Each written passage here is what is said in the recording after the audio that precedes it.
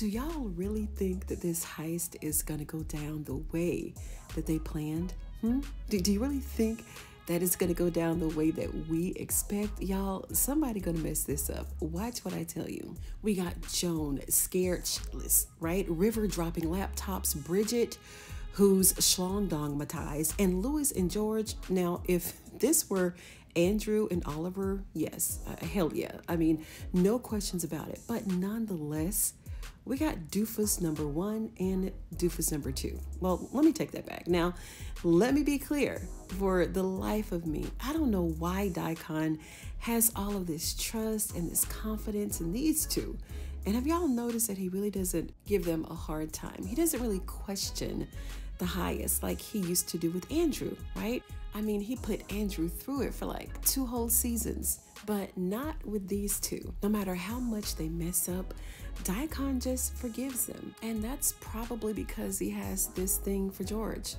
And we'll get to that in a minute. And for the most part, Daikon has been like their mentor, their big brother, their guide, so to speak. And the highest really hasn't had a lot of screen time or interaction with them. But I can say that Daikon is losing his oomph, that thing, right? The authority that he once had, it just isn't there anymore to me. He allows them to get away with things that would normally land others in the punishment trailer.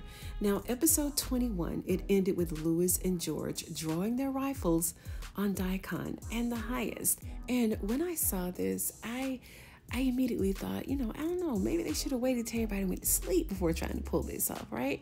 Don't they know that the men and women in the camp love this trigger? Like, they really love the highest. And are they aware that the freaky married couple, they already tried this before? And the highest asked if anyone else wanted to leave, and he just let them leave, right? I mean, we all know how their fate was and how it all ended, but the fact still stood that everybody who wanted to leave had already left. So why aren't these two fearing any retaliation? Now, most of y'all here know that I'm a stage director, right? And there is no way in hell, no way that I'd pull off or try to pull off a stunt like this without rehearsing first, right? Like, they didn't even practice. And this alone is making me nervous and scared. It just doesn't seem well put together. Ruth telling Louis to make sure that Bridget is ready for the plan. I mean, the only part of the plan that I know about is that Dumb and Dumber gonna draw their guns on the highest in Daikon.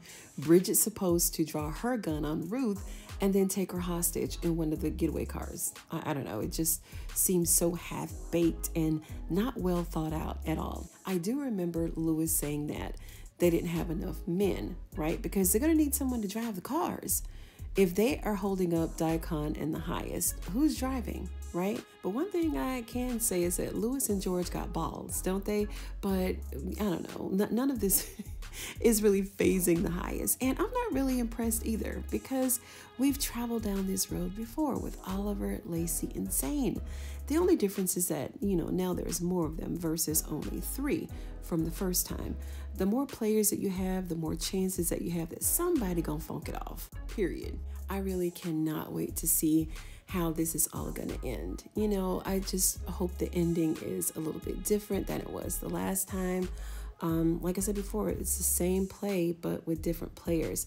The only difference is now there's money involved and it's the same plot. And will somebody, anybody, just please take Malcolm out of his misery? Please. Now, I will admit, I absolutely loved George in this scene. And unfortunately, it's sad to say that I really like to see him play, you know, the mean guy, you know, ruthless and harsh, right? Instead of this serious character. I mean, he seems to fit into that mold a little bit better than the other facets of this character. But Daikon waiting on him.